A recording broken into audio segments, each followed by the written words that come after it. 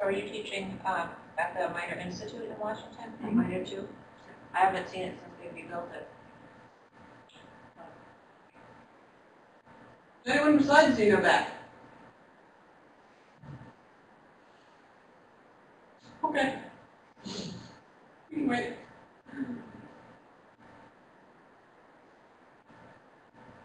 Thank you so much for asking so many questions. You know, I really appreciate it.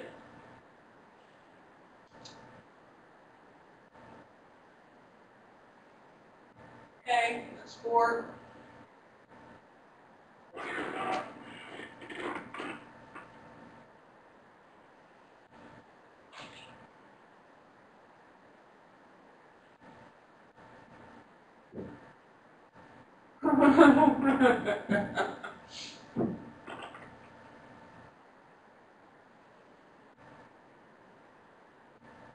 Awesome, we got everybody.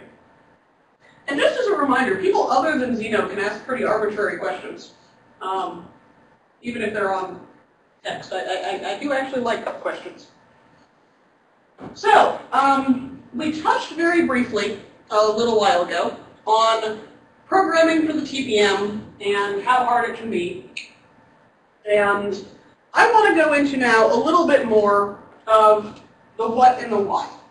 This is not going to be a programming class today. 2 reasons for that. The first of which is when I did the survey for what people wanted out of a TPM class, not a single person said, yes, we would like to actually do hands-on programming for TPM, so you're not getting any. The second is that this is really worthy of a class in and of itself. Quite possibly 2 days just on programming the TPM, because TPMs are finicky, getting this code working is a pain in the neck, and there's a lot of complexity here. So what I'm going to be talking about now is really high level, what should you expect, why should you care, what are the different approaches, and where to go for more information, in as much as that is actually a possible thing to do, which is less than we would like. So why programming? Because the first question that I get asked once people are convinced that TPMs are neat is, great, where can I go buy products that use it? And the answer is you pretty much can't. Very few vendors have started doing even basic TPM integration because nobody's asking for it yet. And nobody's asking for it yet because they can't buy it yet. So, you know, it's not realistic, it's just researchware. There are a few isolated products that do provide support. Things like Microsoft Global Utility for turning on BitLocker. There are some open source applications that tend to be very specialized, but they provide support in the sense of you can install them and run them, not in the sense of what you want to debugging help. And they're really not designed for large enterprises. And there are a couple of vendors, right, there's one vendor in particular, that does in fact claim to do widespread TPM support. That's basically their business model. It's called Wave Systems. And you basically hire them to set everything up in your enterprise, and they've got kind of mixed reputation. So in general today, if you want to use TPMs, you've really got 2 choices.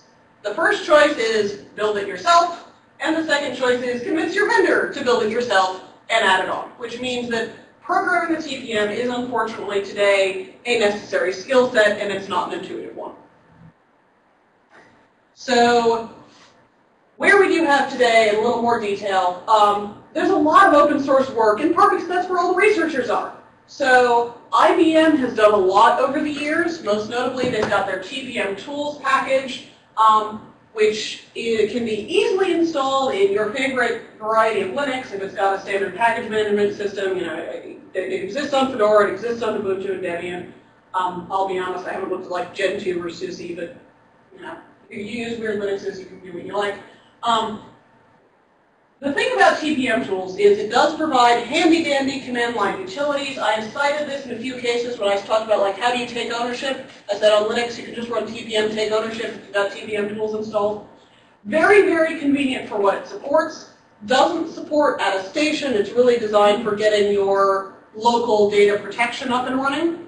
And unfortunately, I have heard mixed rumors that this may be an orphaned package. Somebody should really pick this up again because it would be really a shame to lose it. But there's basically one guy at IBM named Ken Goldman who does all of IBM's TPM support. And Ken has been a little busy, and I suspect he's decided he doesn't want to keep it up all the time, so I think it's lost its maintainer. There's a whole bunch going on in Europe. There's an OpenTC initiative there for open trusted computing. They mostly spin off little tiny research prototypes. It's a bunch of universities. Every so often a grad student comes along and says, my master's thesis is going to be Java and the TPM and what have you. Most of these show up, they get a little bit of support, and then they vanish again. Yeah, there's a university in Italy that's trying to do programming tools for Windows for the TPM. It's about what you'd expect for research, some grad student's project, which is to say, in some places it works, it's a little buggy, it hasn't exactly been comprehensively tested.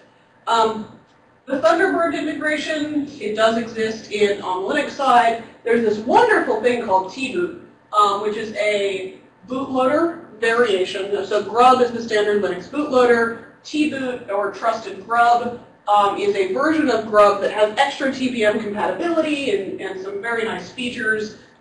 If you set up trusted grub, not only will it measure not only your bootloader but your Linux kernel, it will measure the kernel options. You can actually configure it to measure arbitrary files on your file system and store them in PCR. Pretty handy if you want to do things like, are my libraries in good shape? Is my core utilities in good shape? Unfortunately, tboot is based on the previous version of grub, not the current version of grub. And by the way, we did mention you're replacing your bootloader, so this is not exactly the sort of operation that, Joe Schmo, who kind of sort of, it's Linux. I think you can run Windows with grub, but I have no idea how you replace your bootloader on Windows. And it really does require a minimum threshold of competence to do, and it's not quite my complete wish list. Oh, sorry.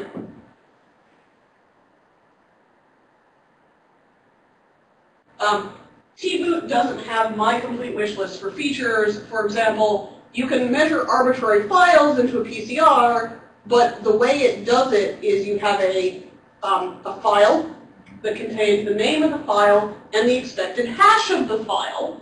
And if any of those don't match the actual hash that it produces, your machine won't boot. So it's not just measuring, it's doing enforcement, which is not always what you want. In fact, often isn't what you want. You can break your machine with it. Whoops. So there's a lot in the open source world that uses trusted computing, and some of it is actually fairly mature, but none of it is really designed for large-scale enterprise use. It's designed for the competent home tinkerer. So, oops.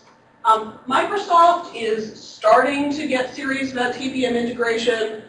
Windows XP had no TPM support natively. Windows Vista had a few commands that you could run. Windows 7 actually does have a TPM driver. We'll get to some of the downsides of that in a moment. And Windows 7 does in fact actually have BitLocker support. Which company? So the question was company called what? I don't actually remember what I just said, so I need a little more detail.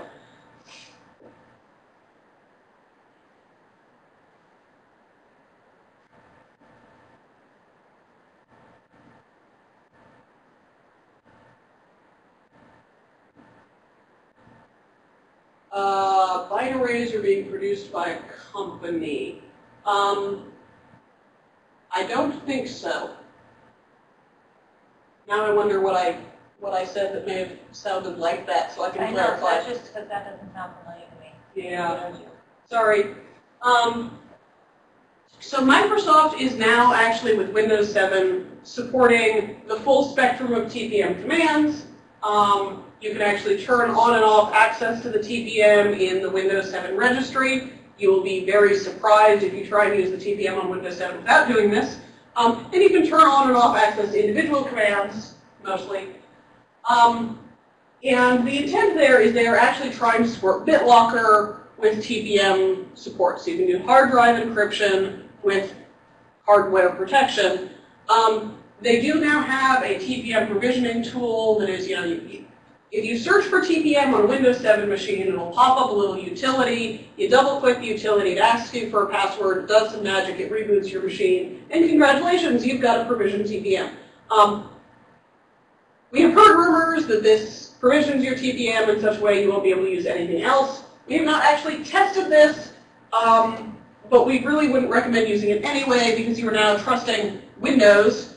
And let me be clear here, I'm a Linux user. I consider Microsoft to be extremely sketchy, and pretty much all Windows machines to be inherently untrustworthy. So feel free to take this with arbitrary grains of salt.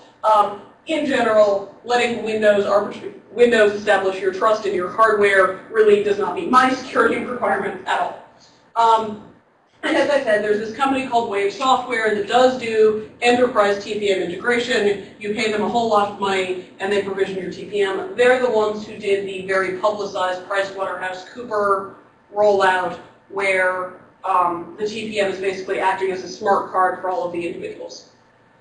But you can't just walk up to them and say, "Hi, I'd like to buy your software and install it." It's much more of an enterprise support contract, from what I best understand it. So, you've decided that the existing options do not meet your needs, almost certainly. So you've decided you need to program something new to get TPM support. There's basically two approaches. The first is the Trusted Software Stack, better known as the TSS. This is a high level, for definitions of high, that mostly mean it's not assembler, API for the TPM. It does some of its own complexity management. It manages memory for you. It manages keys for you. It has been implemented. Trousers on Linux is actually pretty robust. And again, you can install it very easily on pretty much every Linux distribution. There's a Trousers package. There theoretically exist implementations for Windows. They are all either hard to find, buggy, or both, as far as we know. There is one called the Entru software stack. I think I may get to this in a moment. I'm sorry if I'm jumping ahead here, but I want to make sure I cover it. That was created by a company called Entru that got bought several years back. So for a while you could get the software stack from Entru. For a while you could get it for Dell. These days we're not sure where you can get it or if you can get it. And that one was designed for Windows XP.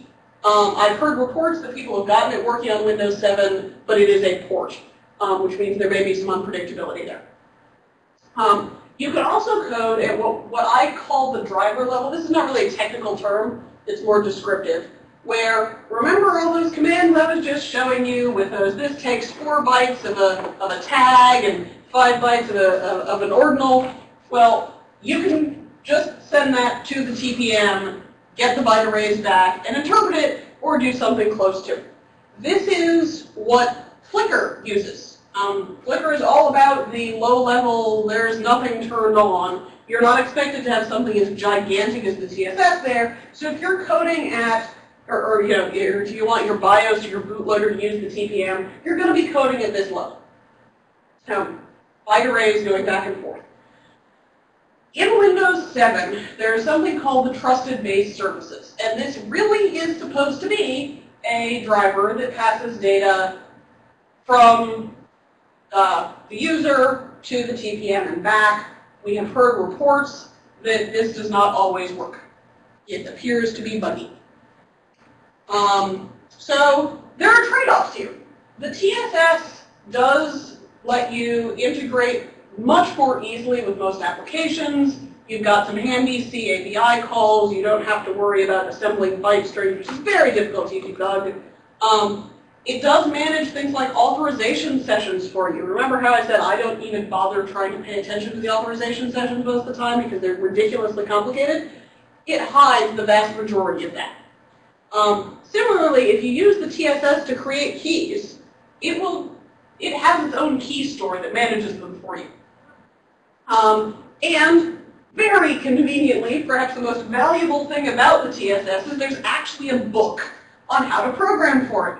It's not a perfect book, and some of the example code has been known to segfault, but there is a book that does explain some things about how to use the TSS, which pretty much by definition makes it the best documented piece of TPM utility anything.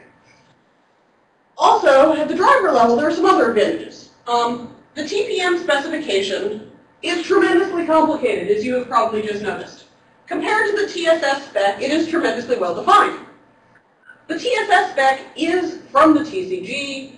It is only a few hundred pages, but it is not nearly as concise or specific as the TPM spec is, and unlike the TPM, it doesn't have the equivalent of the design principles to the same degree.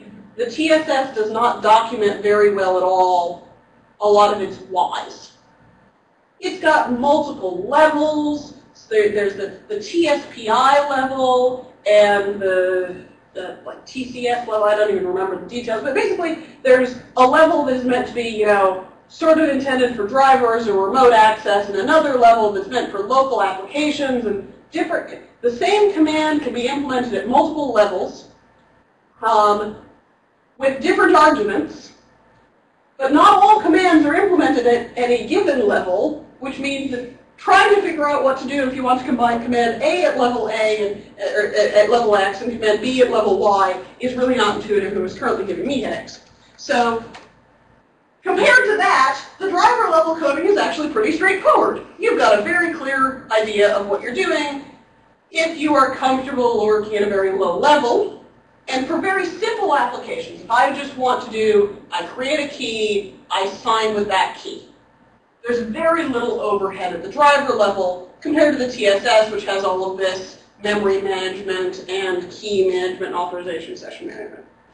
Now the cons are pretty significant in both cases. See previous note about the TSS spec is very, very complicated. It is much less intuitive than the TPM, and that's saying something. With those multiple abstraction levels, how do you combine them? Which one do you use? Really not clear. The stack's pretty big. You've got to have a daemon running in the background on Linux that does, in fact, take up some space. And see that key store. And debugging for the TSS is rather a pain in the neck because you have all of the error codes coming back from the TPM, not all of which are clear, plus all of the error codes coming out of the TSS stack itself, not all of which are clear. Sometimes it passes things through, sometimes it doesn't. It's a pain in the neck. At the driver level, you have none of the back-end support that the TSS offers you. So you have to manage all of those. You know how I said there's that overhead in each command below those double lines where there's a nonce being passed back and forth, you've got authorization sessions being continued or not. That's very complicated, it's very fragile, and if you're programming the driver level, you actually have to deal with all of it. If you're doing one-off commands with no authorization, that's easy. But once you start getting into commands that need authorization, let alone things like DAA, where you've got an authorization session that lasts over 27 versions of the same command with different arguments, that's not something you want to be programming at the driver level if you have any choice whatsoever. Also, unless you are actually comfortable working at the level of byte arrays, which most people, to be perfectly honest, are not, it's extremely difficult to read, extremely difficult to debug, and errors are not exactly going to jump out at you if you happen to have the wrong number of bytes in a tag. The only documentation for it is the spec. Maybe you can find somebody's driver and use this as an example, but it's not like anyone's writing books on how to program at this level. And funny, debugging is extremely difficult. You may notice that error is that problem is on both lists. That's there for a reason. Programming for the TPM is a pain in the neck. To make matters more difficult, some TPMs are buggy. Was that your code that's causing a problem, or was it the TPM? I've hit that. I spent a week and a half on a particular machine trying to figure out why my quote code wasn't working. Finally went to a different machine, and it worked immediately. It turned out that that particular machine had a TPM where most operations worked, but every time you asked it for a quote, it gave you back a 0-byte response. Whoops. So what do you do with that? And in that particular case, I threw out the machine. We don't have a good answer. We don't have statistics for how frequently TPMs fail.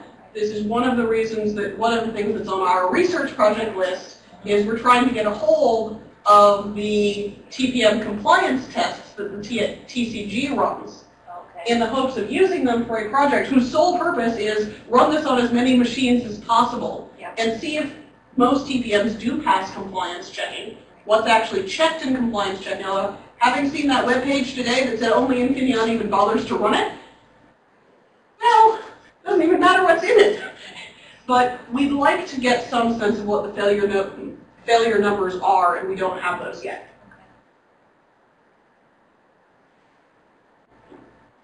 TPM failure is not a design flaw or implementation flaw. In general, the TPM failures that we're seeing certainly appear to be implementation flaws. If that answers your question.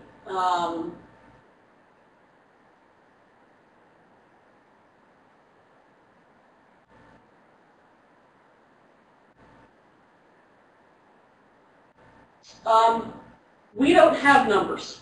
A design flaw we would expect to see, frankly, from analyzing the spec.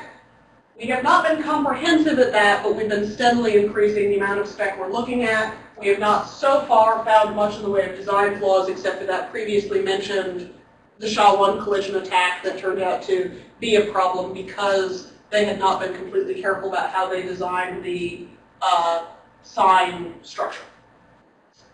That said, there may be some lurking out there that we haven't seen. When we talk about TPMs failing, it is all of the cases that I can think of are because somewhere some TPM deviated from the spec.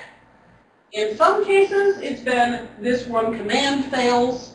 In a couple of cases, it has turned out that they failed to implement a sanity check in such a way that code that did something unexpected actually managed, in at least one case, managed to brick a TPM. So is there a way to kind of backtrack on that, figure out from that one desktop or laptop the TPM came from its manufacturer? Yes. And then you can assume that everything in that product line may have that same? We can certainly backtrack to the manufacturer. Yeah. How much it is a universal failure versus it's a $1 chip that nobody cares about, so they didn't implement any quality testing. So the chances that every Broadcom TPM fail is buggy simply because one was buggy. That doesn't actually necessarily hold, but it certainly means that if we start seeing a pattern, we want to be very careful. And we are looking to get those numbers. We don't have them now. So yes, what we've seen so far are implementation flaws. They have been, in the cases where they were really critical, we have reported them. But as I said, we're well into the anecdata stage. We have no real data, and that's one of the things that we and several other people would like to have someday. The TCG doesn't even know what the failure rates of TPMs are. So drilling down a little bit into both of these, and as I said, this is a little bit. I'm going to give you a high-level idea of what programming for these looks like, and if we really want to get into that, you let me know, and we'll teach you another course on how to do it, because this is not something we can cover reasonably in an afternoon in enough level to make you comfortable doing anything. So the Trusted Software Stack has its own spec from the TCG. You can get it on the on the TCG's website. And the intent of the TSS is that this is the standard interface to the TPM. This is what everybody will use to talk to the TPM. And when I talk about the TSS, I'm really referring to two different pieces. There's the API, which there is actually a standard API. It's a set of C header files. That is the definition of the TSS interface is those header files. You can download the header files from the TCG. And the spec actually really describes that API. And there's also a back-end driver, which in Linux it's called TCSD. I don't actually know what TCSD stands for offhand. The last D is daemon. I'd have to actually look up what the first three are for. Trusted Computing Stack or something, probably. There's also a back-end driver that is inherently part of the TSS, which deals with exporting that API, handling the TPM communications, and doing a bunch of the management that is inherent to the TSS. Because you remember I said the TSS manages authentication or authorization sessions, manages key storage. So there's a lot going on in the back end of the TSS. So implementing one of these is not trivial. It does maintain quite a bit of state. The big working implementation is Trousers. See, it exists on Linux. It has been ported to Windows 7 by a bunch of Italians.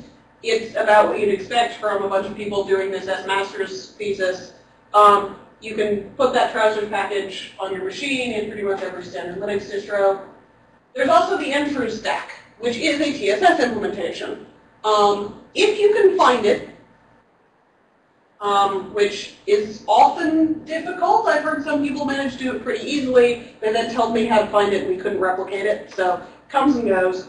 Windows XP is actually pretty solid. Windows 7, it has been ported, but not by Entru, because Entru doesn't exist. Exactly. Sam says he could never find it. I've never found it.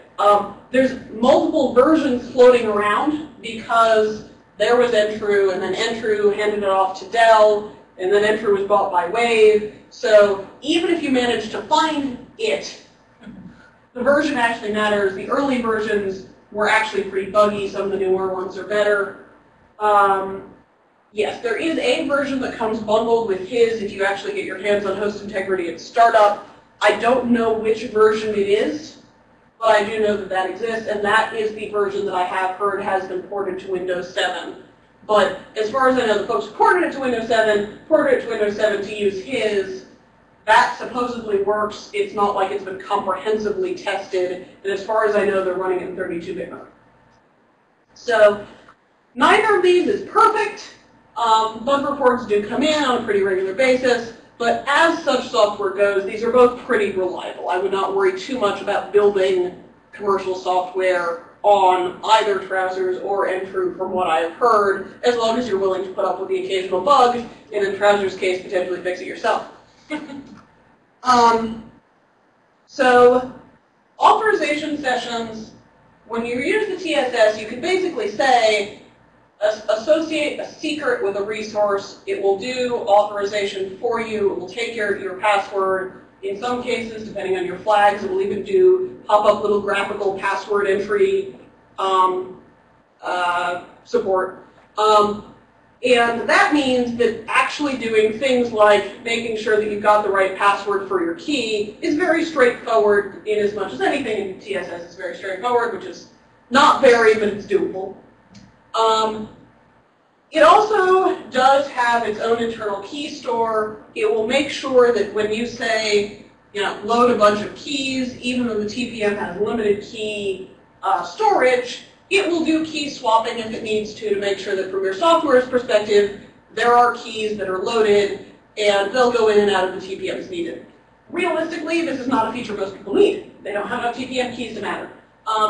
In at least some implementations, which is that I've heard reports of this working on Linux, when you create a key, it will store the key in an internal store. You can keep using the key handle over time, even over reboots of the machine. That really shocked me, because I hadn't thought that was the case. But apparently it is, which is tremendously convenient if you don't want to handle everything. I'm paranoid. I don't rely on it, but it's there. It's a feature, and if somebody actually dug down to make sure, find out more about how it worked, this is the sort of thing that when you're programming for an enterprise is tremendously helpful, because you don't have to worry about all the details that it hides them. This is a partial implementation of one function in the TSS. If I were going to be doing this in any to contain the complete process, it would take up several pages of slides in a font you couldn't read. So this is just enough to give you a taste, a tiny, tiny taste of what coding with the TSS looks like. So pretty much every TSS command starts with this concept of TSPI, context create. The TSS has contexts. You're going to ask what a context is, and I'm not going to be able to tell you. It's this thing the TSS uses all over the place. You can think of these sort of as a session. Why they call them contexts and what exactly they do, I don't know. There's a book, it might tell you. I don't remember it telling me when I read it, but it might. You have to connect to the context. I'm not really sure why.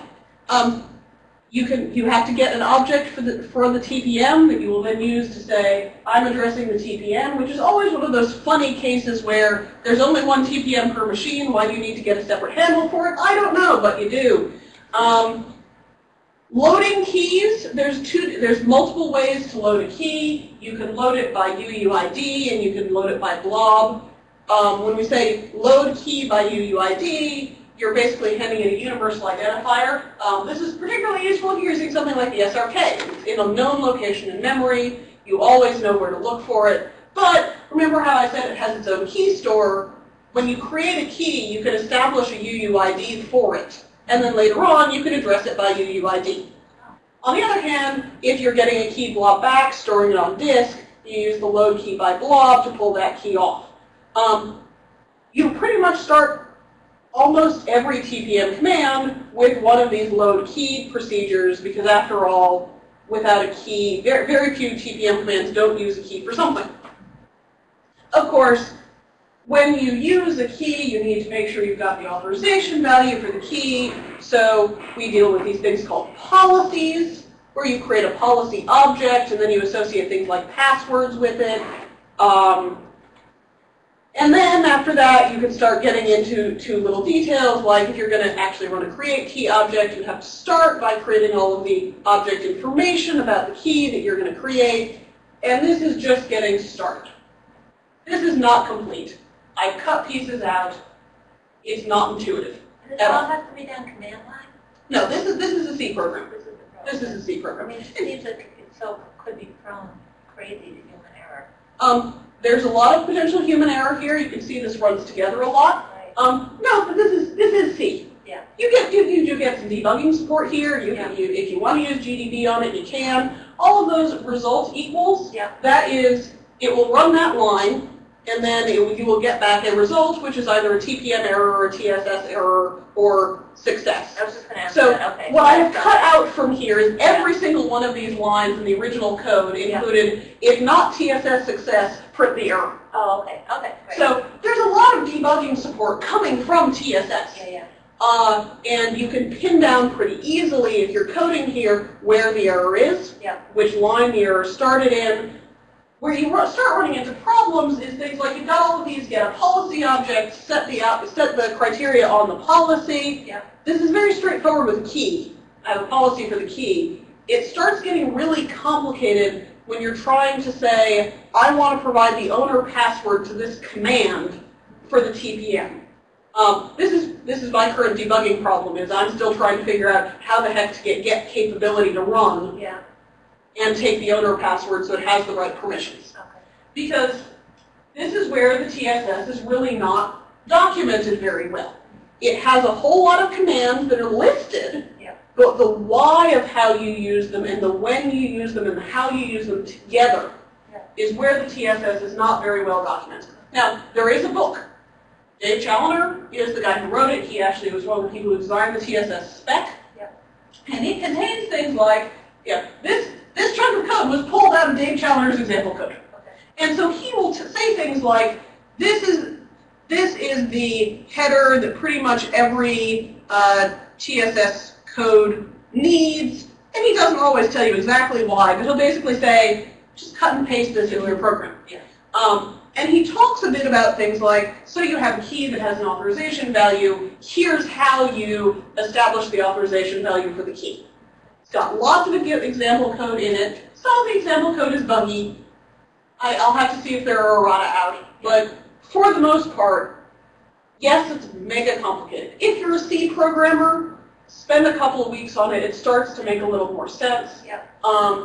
The fact that it does its own memory management is actually what has thrown off several of the experienced C programmers that I know, because it apparently does so in a non-standard way.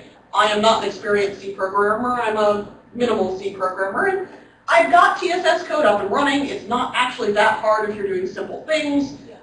Where you start running into problems is when you run into something where you don't have example code for it, what you want to do is not obvious, and what do you do next? Now, I want trying to get TPM to sign something with the TSS actually stumped me. Sign. That's not very complicated because I get one of those cases where the sign command was at abstraction level A, and the load key command was at abstraction level B. One of them had a key handle at abstraction level A, the other had a key handle at wanted a key handle at abstraction level B, and dropping A into B directly did not appear to do the right thing. So how am I supposed to translate these? It's probably simple and obvious if you know. How do I find out? Good question. I'm planning on emailing Dave Challenger. Yeah. Like, that's sad. Yeah. When the right answer is to email the guy that wrote the book. Yeah. That's sad. But it's there. So TSS is in many ways the fastest one to get started with because in addition to that book, and this is in your quick reference guide, you can search online. There are a set of slides from Dave Challenger. There's a set of example codes from Dave Challenger. From an afternoon class he taught at the Trusted Infrastructure Workshop at Carnegie Mellon. I do actually highly recommend that if you want to play with using the TPM. It basically has everything from turn on the TPM up through get a little demo program working. And having seen that in action, that is the reason that I say if you want to learn how to program for the TPM, let's take 2 days. Because the 4-hour session that he tried it in, about half of the class managed to get the TPM up. And the demo program executing. Very few people got as far as writing their own code in that 4-hour window, in part because most people didn't come prepared for this. Their TPM wasn't turned on already. They need to take ownership. They need to install some packages. There's a lot of prerequisite work going on. So if I were going to do this as a class, realize I could set all of that up for you, but then you don't know what you're doing when you try and go home and do it yourself. So if there's interest in a TPM programming class, be aware how much overhead there is. Yeah. Now, if you're doing this for real, if you're doing this in an enterprise environment, you want to get a corporate development up and running. Yeah. Yes, there's a lot of overhead in getting started using the TSS, but once you've done that initial training, and I would pretty much allocate 2 to 3 weeks just to get somebody's feet under them for this, once you've got that, adding more is not usually that complicated. Every so often you run into a headache, Yeah. but fundamentally this is the method that you are most likely to get an experienced C programmer up and running with. Now, not everybody likes that because, oh my gosh, the overhead. This is what I just suggested. See the book, see your sheet if you want to know the details. So some people strongly prefer the driver level code. This is the support for driver level coding is not nearly as coordinated as the TSS standard. Because there is a TSS standard, we've got implementations like trousers. When it comes to the driver level programming, most of the implementations that are out there are either for very minimal environments, where you're really expecting to homebrew your own driver, because what do you have? You have very little going on. So all of the Flickr, there is example code from Flickr, which is actually what I'm going to show you in a moment, for, given that you're in the secure CPU mode, just talk directly to the TPM. Again, that's basically writing your own driver at that point. Windows 7 does have this native TBS support, which is theoretically a direct pass-through, but we've had reports that in some, but not all cases, it may modify your blobs. Debugging that's going to be a pain in the neck. But if you want to use direct driver level code, there's a very good chance you're basically going to be homebrewing your own driver or finding somebody's documentation of their driver that you can use. One thing that I don't mention here is that that TPM tools suite on Linux is actually direct TPM code. It was built before the TSS existed. I am so glad you were talking to Microsoft to get that fixed. I greatly look forward to that. Oh, perfect. Apparently Corey was sending out emails today. Hopefully this is a bug that will get fixed. I look forward to hearing a response because I'm half expecting the response to be that's deliberate and just not documented. I'm a skeptic, I'm sorry. But I will, if you do get a response back in either of those cases, please let me know so I can update these slides as soon as we have an answer. I will be delighted to issue erratas for this class, let me tell you. So I have a question. So as far as TPMs on Windows machines or and Linux machines as well, are they on Linux? TPM, Linux is the operating Linux is the operating system. TPMs are on basically every user machine except Macs. So You going can so like get down them- to XP and starting at XP. Okay. It's not even starting at XP. It's starting about 5 years ago. Okay. TPMs started to be on pretty much everything. Okay. Servers are a little more erratic. Often TPMs are offered as an option on servers, and they are not always the default. Or even if they are the default, you can order one without. So if you are ordering a server, you will need to actually explicitly request a TPM. Your laptop that's sitting on your desk has a TPM in it. Okay. I can tell you that because it's Dell. Yes. Okay. Okay. Thank you. Yep. So some of the most experienced driver-level coders that I know have in fact homebrewed their own driver because it was the way they felt was most convenient and most reliable.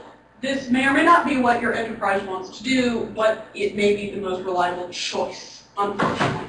So the problem with this is one thing about the driver-level code is I can get started programming for the TSS very quickly. With the driver-level code, there's not nearly as much infrastructure support for me getting started. That said, here's basically the basic process of coding at the driver level. You need to assemble your data structures based on the TPM structures spec. Here, have a bunch of bytes. You need to assemble your command blob based on the TPM command spec. Again, assemble a bunch of bytes. Keep in mind, this is going to include all of your session information, all of your nonces. You send that blob to the TPM, you get it back, and then you start breaking apart the resulting set of bytes into certain data structures and overhead. You need to do your own sanity checking to make sure this is the response you were expecting, and then you can start interpreting your data structures, assuming that you did this for a reason. So in some ways, this is very straightforward, and in many ways, this is very complicated. Whether you think it's straightforward or complicated and annoying really depends on whether you are a very low-level. If you spend your time programming kernels and drivers, this is way more straightforward than the TSS because I have a spec that tells me what everything is supposed to be. On the other hand, if you are used to programming at a high level, or worse yet, you're used to programming in an object-oriented language like Java, where everything is very high level, you've got abstractions, you've got memory management support. This is a pain in the neck. So, which you prefer is in many ways a matter of personal taste on the part of your programmer. For myself, I use the TSS. I know somebody else who swears up and down that he will never touch the TSS except with coal. He likes his driver-level coding, and you know what? He's great at his job. He does wonderful stuff with it. There are some things that are way easier for me, and some things that are way easier for him. He wants to whip together code that signs data. He can do it in an instant. When we start getting to the commands that require authorization sessions, I have a much easier time of it, but I've been beating my head for weeks on getting the TPM to sign things. So, trade-offs. I mean, I haven't been putting much time into it, but it was not an afternoon. So, just to give you an idea of what driver-level code looks like, and this is driver-level code written in C. So, when I said that the previous API was in C, these are both in C, but you can see that we're looking much less at high-level, look, this is a command that is, TPM create key, and instead we're saying we've got a whole bunch of buffers with specific byte values in them. We've got to specify how long the bytes in our buffer are. We've got to transmit it to the driver, get it back, and now we've got this buffer that we're going to begin breaking apart byte by byte and interpreting.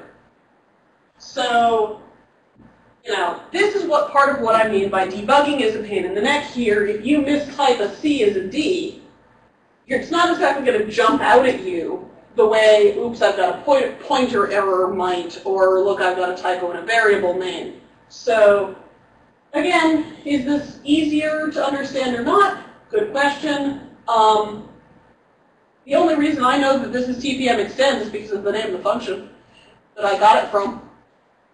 And that's part of the problem with the driver level code, is it's very straightforward to construct, if you have the spec in hand, you're going to want to comment the heck out of this if any human being is meant to ever understand what you're doing. I just asked you that. So, trade-offs. My own personal soapbox here. One of the things that I think this entire area desperately needs is something that is easy to use. A lot of the reason we're not seeing people adopt it is not only are there no commercial products, but the commercial the vendors, even if they decided, yes, we'd like to support the TPM, the spin-up time and the difficulty of spinning up with these two things as our options for programming, really not very friendly.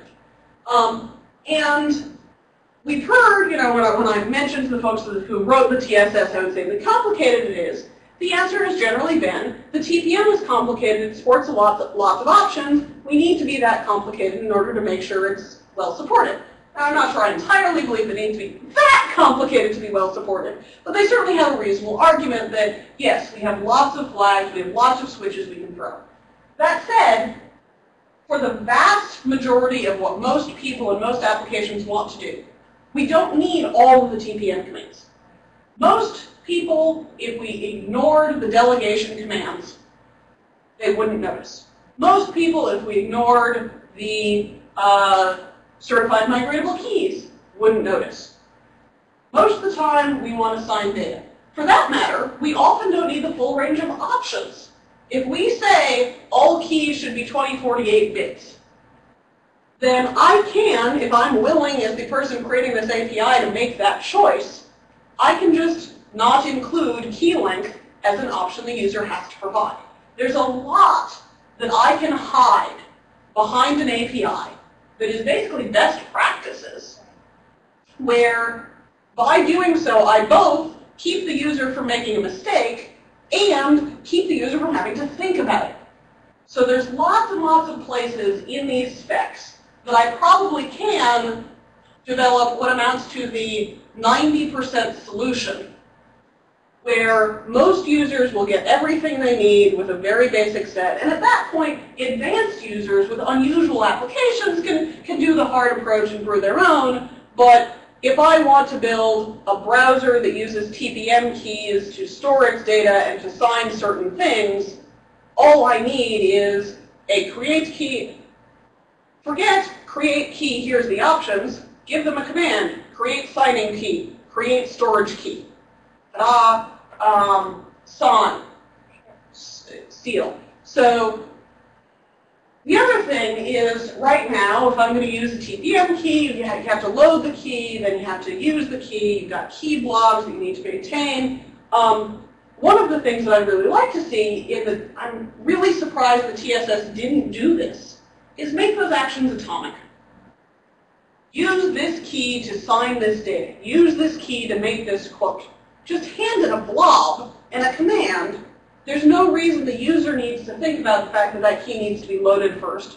The user shouldn't need to think about the key handle or the UUID. There are ways we can do this that will make life a lot easier if somebody is willing to actually fund the development of my dream API here.